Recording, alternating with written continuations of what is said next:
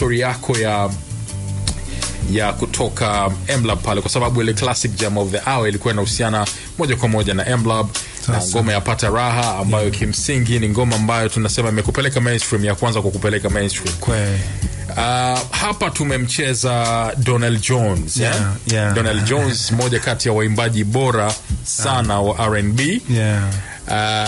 Sijui kama yeye ni mmoja kati ya watu ambao wamekuinspire kuingia kwenye game, lakini story yako ama hadithi yako hasa mpaka kuingia kwenye R&B music, lazima kuna mtu ambaye alikuwa yuko nyuma na akaleta hizi inspiration, kwa sababu sio muziki rahisi na sio muziki ambao mtu anatamani tu kuingia, kwa sababu lazima apime yale maji kwamba haya maji nitayaweza. Inahitaji creativity, inahitaji uwezo wa kuimba na kila kitu. Hadithi hii ikoje kwako Ben Pol? Kwangu mimi nimekuwa nikisikiza watu wengi sana wa R&B, lakini kibongo bongo TID, ile album ya Sauti ya Dhahabu, kuko kuna njia mle ndani, yani hatari sana. Mrembo wangu niambie nini unataka. I remember. Yani ile album zile yani tuseme ile album ile Sauti ya Dhahabu ina mchango mkubwa sana, ni inspiration kubwa pale imetokea pale. Alafu pia nilikuwa nasikiliza pia sana muziki wa nje, kina Babyface na Babyface sana na washirika wake wote, kina Tony Braxton, kina Boys to Men, Yet, After 7, watu wote ambao walikuwa wanafanya nao, nawaandikia na waproducer, umeona. Alafu kuna mtu anaitwa D'Angelo, John Legend, kuna Maxwell, kuna pia kina Maxi Priest kwenye reggae. Pia napenda sana, nimekuwa nikisikiza sana sweet reggae. Morgan Heritage. Unaona, kuna influence kubwa sana ya muziki wangu na uimbaji wangu na sweet reggae.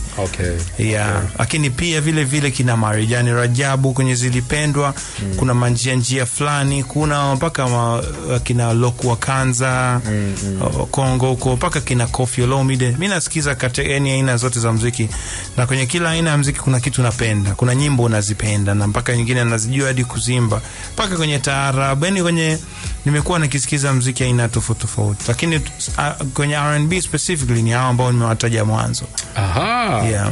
Kwa hiyo mzee TID bwana, mzee wa Kokoto tunampa heshima zake. Mzee wa Kokoto ametisha. Nakumbuka nilikuwa naenda kwenye maigizo, kikundi fulani cha maigizo kilikuwa Kiwalani. Nilikuwa nasikiliza sana zile nyimbo zake sana. Nadhani nilikuwa shule ya msingi kama sikosei kipindi kile. Shule ya msingi au sekondari mwanzoni. Safari yako mpaka kufika pale THT nayo ilikuwaje sasa kiundani? THT bwana, nilikuwa nasoma, niko form 4. Tumemaliza mtihani wa moko mwezi wa 5, ilikuwa nikaenda THT. Nimetoka tu yani from nowhere, kwa sababu kitaani tulikuwa tunaangalia kina Mwasiti, Maundazoro nini, mpaka tulikuwa tunataniana, mwanangu tukifika pale THT pale mwanangu mimi kitototo yani bwana, mimi hami wangu bwana Maundazoro, bwana mimi wangu Mwasiti, unajua rest in peace Maundazoro. Kwa hiyo nikajitosaga nikaitafuta THT ilipo, but before that nikiwa shule secondary, sasa hiyo Dar es Salaam secondary, nilikuwa na stereo alikuwa gani rap, of course tangia kipindi kile nilikuwa washikaji zake wapambe wake. Siku moja nikakusanya confidence, nikamuimbia bwana, nikawa naimba kama chorus fulani hivi, akawa anacheka sana, ni mpaka kama anataka kuanguka, anambia mwanangu, kumbe una sauti nzuri, unaweza kuimba hivyo, kwa nini usijitose huko kwenye THT hivyo alisema hivyo. Yani nasema namnuku kama alivyoongea. Kwa nini usijitose huko THT huko wapi nini, ukapigwa msasa, mwanangu una sauti nzuri. Yani nikikusikia kwenye masikio, alikuwa anajaribu kuongea kitu fulani, kwa sababu yeye ana kitu anakisikia, lakini hajui vizuri kiufundi kinakuaje. Kwani sauti yako ni mivumo yake yani inavotoka yani nzuri, yani kwani usiende kwenye THT kule nini ukapigwa msasa. Kwa hiyo ndo nikiwa ile form 4 sasa, nimemaliza mtihani wa moko, tukuna likizo ya mwezi, nikaenda THT. Fika THT nikamkuta Father P, nikamkuta na Piko Kikongwe. Nikamkuta na dada moja alikuwa anaitwa Zuhura kwa gawa Mwanza. Nikafika pale nikapiga interview. Bwana Master P akawa anamwambia Piko bwana nani Father P anambia bwana jamaa anajua bwana, jamaa ana sauti nzuri, ana tone nzuri unajua zile. Nikaambia bwana ingia pale ndani kwenye corridor chumba cha mwisho kulia. Nikafika pale nikaingia nikakuta teacher na rasta.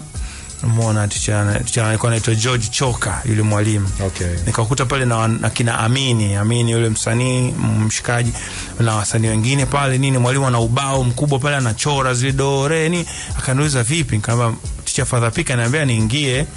Akasema basi sawa, kama teacher Father P amekwambia ingie manake karibu ndo darasa lako hili. Okay. Unaona, kwa kutokea hapo nikaanza kujifunza, lakini sasa nilikuwa na window ndogo ya kujifunza kwa sababu nilikuwa niko kwenye likizo ya mwezi tu. Okay. Na nikaulizwa pale unasoma. Sasa kwa haraka niliangalia pale mazingira naona kina Barnaba wanapita mzee wamekula misuko, nywele nyingi, kasa hapa hamna mwanafunzi. Yaani kwa jinsi nilivyoangalia kina buibui nani, unajua watu wametoboa nini. Nikasema mimi sisomi. Unajua zile ili nikanyimwa nafasi. Okay. Kwa hiyo nikaendelea pale nikapokelewa, nikawa naendelea kujifunza. Likizo ilivyoisha nikapotea bila kuaga. Nikaja kurudi November baada ya kumaliza mtihani wa form 4.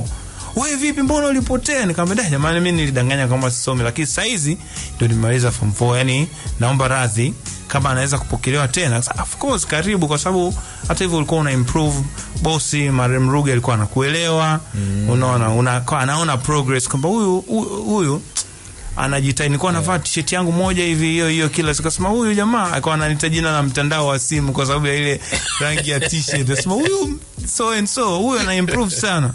Kwa hiyo nikapokelewa pale, ndo nikawa sasa mwanafamilia pale rasmi. Alright. Michujo inapita, mimi na improve na naingia kwenye darasa la juu mpaka nikafika level ya foleni ya kurekodiwa. Okay. Lakini ndo sina nyimbo, unaona. Alafu hivyo mashule nikaja nikachaguliwa Azania kwenda form 5 na 6, tena ikavuruga kidogo ratiba zangu za pale.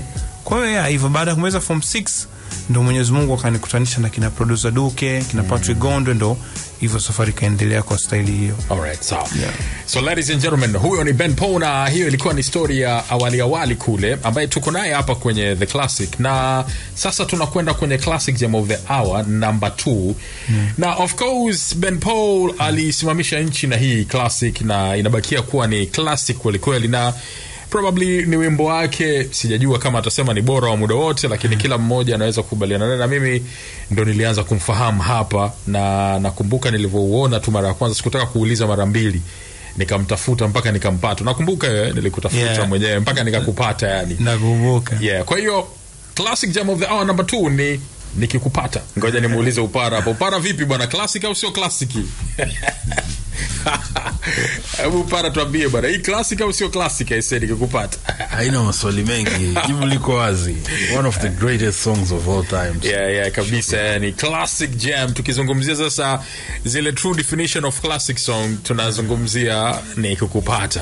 Nashukuru sana guys. Bwana yani without a doubt kabisa, yani itaendelea kukaa hapo miaka na miaka, yani unajua, yani hata sisi wote tuondoke, lakini vizazi vinavyokuja wakisikia nikikupata watajua kwamba kuna mtu anaitwa Ben Pol alifanya hii kitu kikafanyika kweli. Nashukuru sana. Pia big shout outs kwa timu ambayo imetengeneza nikikupata. Producer Duke, Mona Mujwa Huki, Will HD na timu nzima ya M-Lab. Ilipigwa, ilichangiwa wote watatu walitia mikono ilichangiwa sana mimi na Duke. Okay. Sana kwa sababu baada ya Duke kuplay ile beat siku ile umeme ulikuwa hamna, lakini niliandika chorus kwenye simu yangu ndogo ya touch. Niliandika yale maneno ya chorus nikikupata. I wasn't sure bado kwa kumsikilizisha pale. Kwa hiyo kama ameshika simu yake hivi ananisikiliza beat, mimi nimeshika simu yangu na kwenye simu ya draft kwenye unajua simu ndogo naandika maneno yale nikikupata daima daima milele na rekebisha. Then the next day akaniambia, alikuwa anaita Check Bob jana alikuwa anaandika pale, ulipata chochote? Sasa hiyo tuko studio sasa, kesho yake umeme upo, nini ameifungulia beat. Nikamwambia msikiliza hii hapa, nikikupata milele nitafurahi, nitaimba na kupenda hadi mwisho. Poa record, tumerecord akafanya na harmony yake, nikikupata milele, ni sauti zile za kupanga. Nilivotoka kaniambia, Sikubobu, mbona huu wimbo ushakuwa mkubwa kuliko wewe, utaandika nini humo kwenye huu wimbo? Mbona wimbo ushakuzidi? Nikamwambia mbona fresh tu. Basi andika. Nikawa naandika pale, kuna vitu anakusahihisha. Unajua zilianza kukupa melody, hapo inuka kidogo pale, so okay, na mimi na unajua zile. Kwa hivyo na record, andika maneno manne, unaenda una record, unaandika tena manne, una record, na iko pale pale chini ya usimamizi wake mpaka wimbo umeisha. Nimeandika verse ya kwanza na ya pili. Akaniambia tulia, ngoja tulia. Punguza wengi, na yeye mwenyewe alikuwa yani ashakuwa overwhelmed, yani anaona bana hiki kichuma. Kesho yake nimerudi, nimekuta kachukua verse ya 3, kaenda kaiweka, yani verse ya kwanza kaenda kaiweka kwenye verse ya 3. Unajua watu wengi hawaja notice hicho kitu, lakini verse ya kwanza na verse ya 3 ni verse hii moja. Ni nadhani ni genius wake mwenyewe. Afaka tandika na zile adlibs zile, akazitawanya tapanya mle, mbona ndio ikatokea nikikupata. Very interesting. Nimependa tu kwamba uliandika mwenyewe kwa simu, umeanza taratibu na nini, unajua I don't know, yani you know, yani kila mtu unajua, kila mwimbaji ana ile hit song yake, ile classic song ambayo yani story yake inakuwa ni interesting kabisa. And pengine wewe mwenyewe probably yani you never expected kwamba itakuwa na ukubwa huu, si ndio? Kweli kabisa. Na lakini yeye Duke alikuwa anaona kwamba kabisa hili bwana hili kitu linaenda mjini. Sawa. So ilipokuwa released hii ngoma ili video ilikuja baadaye, si ndio? Video ilikuja baadaye. Hebu nipe ile hali ilivyokuwa siku ambayo kama ambavyo matarajio ya Duke yalivyokuwa imeachiwa. Ilikuwaje ile wakati ule? Kwanza ilivyotoka, nadhani audio ilitoka wakati tumeanza michakato ya video pole. Umeona, na nakumbuka mimi nikapewa task ya sio tani, sikuwa nimepewa task, nilijishauri kwamba bana mimi naweza kuleta video vixen. Kwa kuna binti mmoja hivi tumesoma naye, yeye alikuwa anasoma Jangwani, mimi nilikuwa nasoma Zania, kwa mzuri sana, anaitwa T.O.P. yule. Yeye alikuwa anaitwa T.O.Pista. Yes, T.O.Pista. Mimi nimeamua tukufupisha T.O.P. Kwa hiyo nikaenda nikamshtua nini, nikaenda naye pale studio. Mwana wakampitisha fresh. Siku ya video bwana akazingua. Simu apokei simu, hajatokea nini.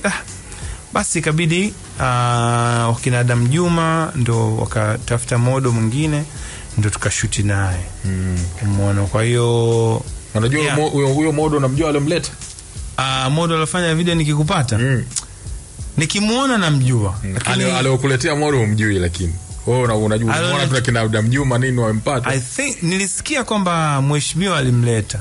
Mheshimiwa Mwanaifei alimleta. Ndo akasema bwana basi Vixen huyo hapo. Sawa. Wakati huo T.O.P. hapatikani. Katizingua. Kwa hiyo basi ndio hivyo, video ikashutiwa. Audio nilikuwa naisikia, nakatiza mtaani nasikia audio. Afu inaongelewa nini, bana wananiongelea jamaa kwenye redio. Unajua yani bado it doesn't feel real kwamba kwa alafu ni giants kwenye media, unawasikia si fulani huyu mtangazaji kabisa mkubwa, unajua anazungumzia bwana Ben Pol, wimbo wangu mimi, unajua. Kwa hivyo siku moja nakumbuka mpaka marehemu mzee wangu alikuwa amejipumzisha, nasikia wimbo wangu unachezwa. Unaona, kipindi kama sikosei ilikuwa ni Sky au Kidboy, mmoja wapo alikuwa anazungumzia. Unaona, nikachukua ile radio kaenda kumwamsha mzee, bwana mzee, sikiza bwana wimbo wangu. Unajua bwana I say umemba mwenyewe hizo sauti zinazopita juu ni nani? Nikamwambia mimi mwenyewe, hizo ni kuchombezea. Si safi sana. Unaona, kwa hiyo baadaye na video ilivyokuja kutoka, kusema kweli Umaarufu ulikuja boom, nilikuwa sijajiandaa. Hamna kitu kilichokuwa kimebadilika. Ni vile vile niko home, napiga zile nguo zangu za kwenye video nini, umeona, donda nazo mtaani. At least watu waamini. Sometimes uko kwenye daladala, unasikia nyuma huko mtu anasema bana kata na Ben Pol. Kwa hiyo watu wanalipia sana. Watu au umeshikilia bomba ile, unasikia mtu anapiga miluzi. anataka uangalie nini? Nikasema sasa kwa hiyo hapa ina maana watu wao wanaifahamu. Wimbo ushatembea, unajua zile. So hivyo pole nikaanza kukatch up. Mwenyezi Mungu si athumani, baadaye kaanza kuingia sasa na shows na kupata na pesa. Unaona, sasa jina lilikuwa limeshaenda, bango lishaanza kujulikana ni wewe. Unaona, kwa nikaanza kupata na kazi kidogo, vitu vikaanza kubadilika. Hivi nani alikupokonya yule TOP yule? Baina stereo na nikimbishi. Nasikia bwana umemleta tu hiyo TOP. Ulikuwa unataka aje kwenye video na lakini ulikuwa unazima, yani afisa. Katika hao masela wawili mmoja akakupora. Baina stereo ama nikimbishi. Hiyo nilifichwa. Hiyo nilifichwa, lakini wanasema bwana Ben Pol kaleta mtoto hapa na nini akawa amezuba analeta upole wauni wakakwara. Hiyo alinificha hiyo, lakini na wasiwasi wangu mshukiwa namba 1 ni Niki. Mshukiwa namba 1 ni nikimbishi. Wana nikimbisha akakwara. Okay, Ben Pol na story ni nyingi sana. Tulikuwa bado hatujamalizana na nikikupata. So baada ya tulikuwa tunazungumzia story ya kuporwa mzigo au sio, na vitu kama hivyo. You know the video ndio nilikuwa nakumbuka kwamba video ndio ilinifanya nikana mimi kusema kweli sikuwa nakujua kabisa. Sawa. Yani lakini bwana nimeona video ile. Mimi kuja kuona video. Sawa. Huyu jamaa nani na bwana jamaa bwana Ben Pol nini, ndio ile nikasema wakati niko upande ule kule ile radio ya zamani kwa nafanya kazi. Kwa hiyo nikasema okay. Kwa hiyo kwa mtu yote ambaye alikuwa anajua muziki kusema kweli ulikuwa ni wimbo ambao uko very catchy yani. Unajua, shukrani sana mzazi. But now wewe mwenyewe ukiwa unaangalia video na vingine au sio bwana? Unapata feelings gani? You know, watu wanasema nilipata kumdodosa kidogo bwana PK Gondwe anasema anasema hata mwili ulikuwa mdogo sana, yani hata pamba yani za kukutafutia mzee ilikuwa ni shida, mwili ulikuwa ni mdogo kiasi kweli. You know, unapata kumbukumbu zipi hasa yani? Kwanza ni testimony, ni ushuhuda fulani kwamba bwana inawezekana bwana. Wala mambo ya kufanikiwa ama kufikia ndoto sio kitu cha watu fulani tu. Kwa sababu mimi nakumbuka yani najua exactly nikoanzia na najua nimezaliwa mazingira gani, najua the hustle, unajua shida nini, amna mtu anawajua, amna connection, unajua yani hivyo yani. Mzee anafanya kazi machinjioni Vingunguti, mama wa nyumbani, cycle ya familia na ukoo ni ndogo sana, hamna mtu kwenye media, hamna mtu kwenye yani hivyo yani, hakuna millionaire, hakuna degree kwenye you know things like that. Kwa hiyo kutoka kwenye background kama hiyo mpaka kuwa sasa kushinda tuzo ya wimbo bora wa R&B kwenye tuzo za muziki Tanzania, unaonekana mbele ya screen nchi nzima. Bado kufanya tour nchi nzima, kuanza kufanya shows, yani kupata recognition ya nchi, unaona. Sasa sijazungumzia bado kuja kufika mpaka kufanya nyimbo na kina Mr Easy, kwenda kufanya madude Kenya wapi, unaona. Unafika kwenye mgawa Kenya unajulikana, unaenda Uganda airport mtu anakutambua. Bado hatujafika hata huko, hapa tu hiyo. Kwa hiyo ile uwezekano kwamba it is possible. Ndio maana mimi nikikutana na msanii, nikikutana na mtu ambaye anaanza muziki au kitu chochote akiwa anaonyesha ile kutokuwa na imani kwamba atatoboa, huwa inaniuma. Yani inasema sasa tutakufanya nini sasa? Wewe mwenyewe ndani yako wewe huoni kwamba unaweza kutoboa. Kwa sababu unatamani umpandikizie mtu ile spirit. Kwa sababu mimi hata ile nawaambia washikaji, jamani, producer Duke ameniita bwana, akiniambia niimbe, yani labda tu hivi vitu, lakini akiniambia niimbe amekwisha. Yani that level ya confidence. Na hata wakati natafuta nafasi naenda kwenye studio mengine, nilikuwa uwezi amini, naongea hivi na Mwenyezi Mungu shahidi, nilikuwa nakataliwa kwenye studio mengine, hawakupi nafasi hata kukusikiliza, lakini moyoni mwangu nasema I like this kwa sababu kesho nitatoka. Nitasema nini nikitoka? Yani inabidi story yangu iwe na mnofu kwamba nilishakataliwa, ndo baadaye nikaja nikapata nafasi. Kwa hiyo mimi watu walikuwa wananikataa. Unaona, some of the producers wengine wakubwa ni washikaji zangu kweli sasa hivi, lakini siwezi kuwakumbusha kitu kama hicho kwa sababu wao kwanza hawezi kukumbuka, alafu mtu anaweza asiwe comfortable. Unaona, so lakini walivyokuwa wananyimbo hawanipi nafasi, moyoni mwangu nilikuwa nasema kwamba nataka zaidi, nataka nikataliwe zaidi kwa sababu kesho natoka. Sasa kesho nikitoka nitakuwa na story gani ambayo story yangu itakuwa haiko interesting kama haina kukataliwa na kukwama sehemu, kwa sababu nilikuwa nashajiona at some point nitafanikiwa. Hiyo spirit na I was ready. Na kama kuna kitu nawaambiaga hata wasanii ambao wanakuja ushauri nani, yani kuwa tayari, kwa sababu hutajua saa ngapi. Inaweza kuwa kwenye karaoke tu sehemu umeonyesha unyama wako, kumbe Master J yuko hapo. Ushanifahamu? Wewe unaweza kadharau platform au ukakaa kiasara. Ukikutana bahati mbaya na member wa studio ya Dr. Dre amekuja kutalii Tanzania, ukutana naye, hauwezi kumwambia bwana naomba siku moja au mbili, unajua jana nilikuwa mitungi, nataka kidogo nikawoma, hamna kitu kama hicho. Ni hapo kwa papo, onyesha unyama, ndio inaweza kwa tiketi yako, unaweza kaenda au sio? Sawa.